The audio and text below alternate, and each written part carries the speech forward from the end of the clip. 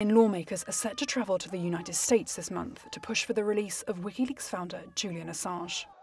The cross-party delegation includes former Deputy Prime Minister Barnaby Joyce, who said in a news conference on Tuesday, "Enough is enough." It's incredibly important that we use this opportunity to convey to the United States, even as a very strong ally, that the issue pertinent to Mr Assange should be coming to a conclusion. Enough is enough.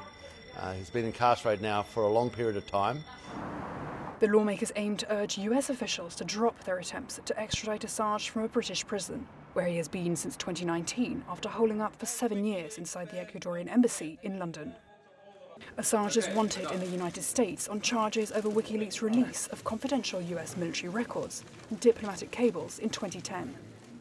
Labour Party lawmaker Tony Zappia said it's important for Americans to know Australians feel strongly about the situation Assange is in. I think it would be fair to say that regardless of anyone's views about Julian Assange, the reality is that he has now paid a very heavy price for what he's been accused of, regardless of whether people agree with what he's done or not. The group is set to meet with Congress and Senate members, State and Justice Department officials, as well as human rights and press freedom groups. We hope to correct. Assange's supporters say he has been victimised for exposing US wrongdoing, including in conflicts in Afghanistan and Iraq. Washington argues the release of the secret documents put lives in danger. Support for Assange among US policymakers remains low. Only a few members of Congress have come forward in support of the demand to drop charges against him.